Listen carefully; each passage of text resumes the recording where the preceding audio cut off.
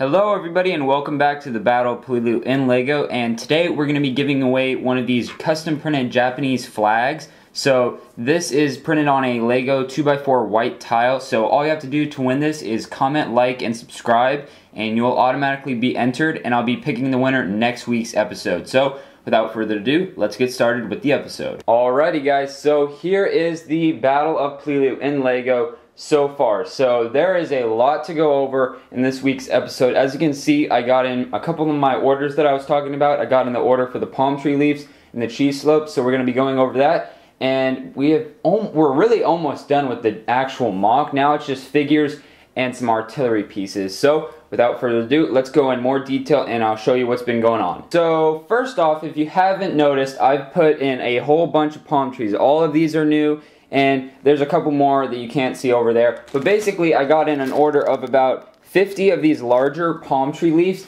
Now, those allowed me to make like bigger palm trees because all I had was the small palm tree leaves, and they weren't really cutting it. So I got those in. It looks great. I'm thinking about adding maybe one or two more, maybe one there and one over there behind that Sherman tank. But definitely, it really gives it some height to the mock, and it really makes it look bigger, and it makes like the troops look smaller and the tanks look smaller, which is awesome because it kind of gives a sense of scale of the battle. And then also, if you haven't, I don't know if you guys will notice, but I had like 1, 2, 3 palm trees in this area. I took them out and replaced them with my own design here of stacking the 1x1s with the studs on all sides and the cheese slopes. I replaced them with those because originally they were these old style palm trees, and they are cool because you can bend them and whatnot, but it was kind of out of place that I had a couple of them in the front of the mock that weren't matching with the rest, so I decided to swap them out, and I think it looks pretty good as is. So I'm going to go into some more detail on what's been going on with the mock.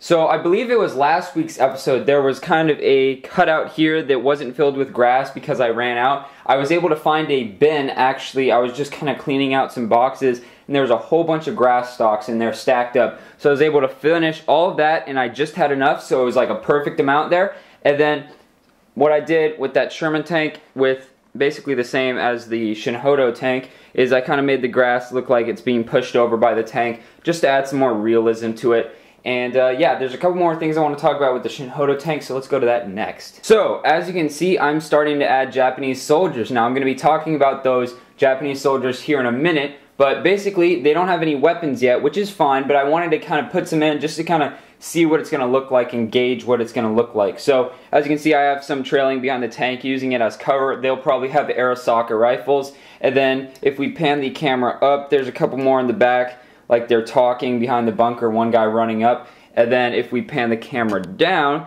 we got 4 of them running to this bunker. So overall, the figures are definitely adding a lot to the mock. There's a couple more, I'll show you where those are. But there's going to be like 70 or 60, I think there's 70 total. So there's going to be a lot of Japanese soldiers running around and a lot of Marines to, face them. So let's keep going. I also added the 2 Japanese for the 2 machine gunner kind of nests back here. Still waiting on the machine guns, so more to come for that. Another thing I added, which I think they look pretty good, is these custom little, they're not custom, but little barbed wire things. So basically you take a Lego chain, and all you do is twist it until it gets kind of taut, and then you put it on, like I put it on some 1x1 reddish brown cylinders because it looks kind of like a wood post. So I put 2 of them there, kind of like a little barrier that the Marines would have to go through. I think it just adds a little bit of realism. And then you've of course got the other barbed wire in front of the other bunker. I might do some more of that, I might not, we'll figure that out. Alright, so now looking at the top of the mountain. The top of the mountain is actually going along pretty well. Now, I got my order of cheese slopes in, so if you haven't noticed, there's a bunch of the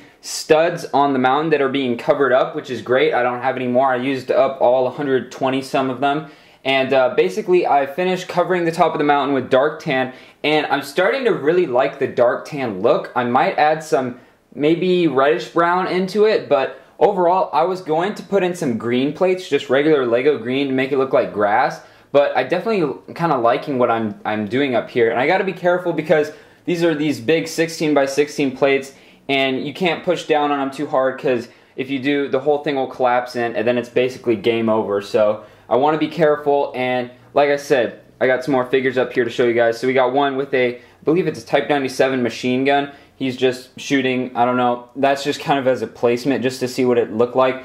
And then we got two over there, maybe an officer looking out, and then another guy behind him seeing what he's doing. And then if we pan the camera over further, look over here. So here's one of these little weapons stashes I made. So basically, it's like some wood pillars, and then they have a netting, and then some camouflage on top. A bunch of ammo crates, backpacks, sandbags, grenades, helmets, you name it, it's there. So I think that looks really cool. I might even do another one alongside of it, but I am working on a anti-aircraft gun to go over here, and then I want to do, like I said, the two mortars here. I could have a couple machine gunners there. So let's just say that the top of the mountain will definitely be occupied, and I think it'll turn out really good. So let's move on to the figures and the giveaway. Alrighty guys, so here are the brand new Japanese soldiers. Now there are 70 total here, obviously not, but I made 70 total. They're all pretty much the same except for the head, and then some of them have the Japanese armband printing here with the rising sun flag,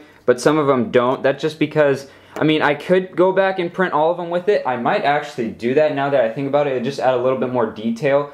But here's what they look like. I guess I could zoom in on them a little bit more for you guys. So basically, it's very similar to the officers I did. Basically the same, just on regular, not sand green, but tan parts.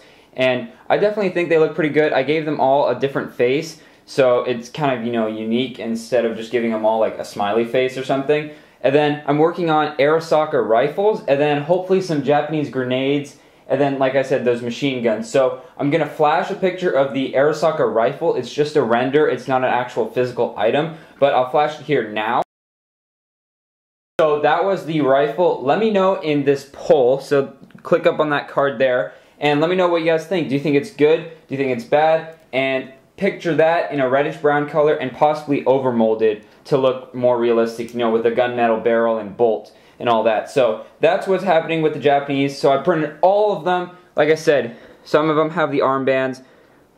There we go. And then they print all the way around the boots, and then the back, like I said, stretched out the torso design all the way to the belt, so there's no blank spot. And I think they look really stellar. So let me know what you guys think of the Arisaka in that poll, or in the comments down below. Same with these Japanese soldiers. Let's get on with the last week's giveaway winner. Alright guys, so we're going to be picking the winner. I'll hit this button 3 times, and whoever is that name, all you have to do is personal message me here on YouTube, and I'll send you out those 2 propaganda tiles.